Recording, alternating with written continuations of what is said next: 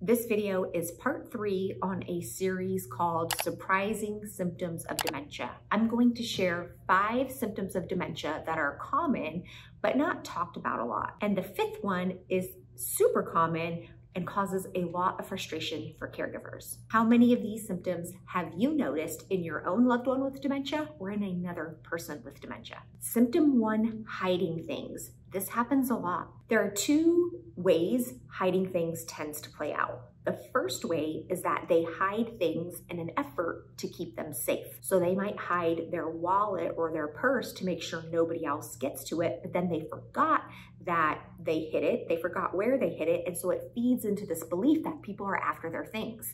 And so this way of hiding things tends to come out of a sense of fear or worry. Another way that hiding things can play out in dementia is out of embarrassment. So this might be a person who has soiled their clothing and had an accident.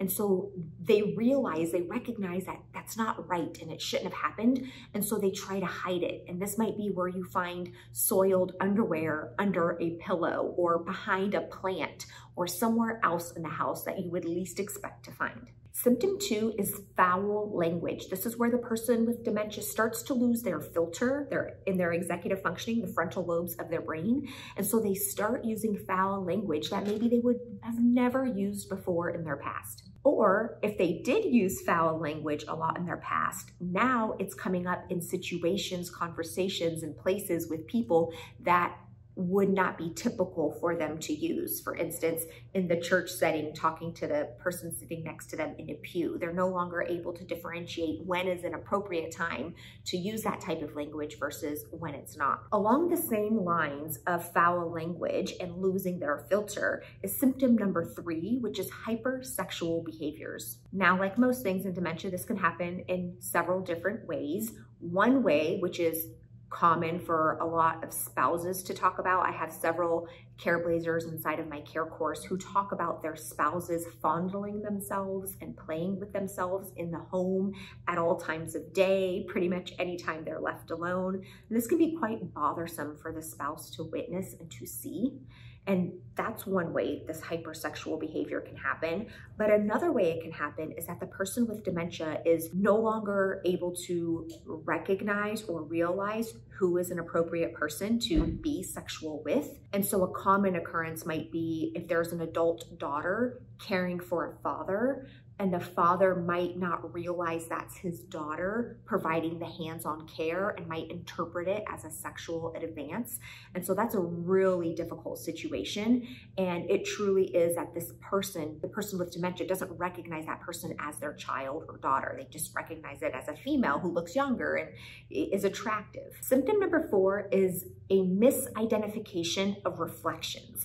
You may have seen stories like this before on TV or in social media where the person with dementia sees their reflection in the mirror and either they get very concerned, anxious, fearful, in distress because they see a stranger or somebody they don't recognize in their own home, or they might see it as an interesting person, somebody to have a conversation with, and they start talking to the reflection in the mirror, not realizing that it's them. And symptom number 5, something that happens a lot for many caregivers, and I'll explain medically what it is this idea of not being able to use common everyday objects. So this was something really obvious to me with my mom. She was not able at some point to know how to open a car door. It was like the inside of my car door was a mystery to her. She'd press all the buttons, she'd feel the handle, put her hand over the handle. She just didn't know how to open the handle to open the door. And we see this a lot with people who have dementia who maybe don't know anymore how to use the remote control, how to use the telephone, maybe not even know how to brush their teeth. And the reason this can be a source of extreme frustration for caregivers is because the caregiver can say to themselves, I know they have the ability to do this. I've seen them be able to pick up a cup and take it to their mouth, so why wouldn't they be able to brush their teeth? This is something known as apraxia. Apraxia is the inability to perform an action or a task despite the physical ability to do so and the desire to do so.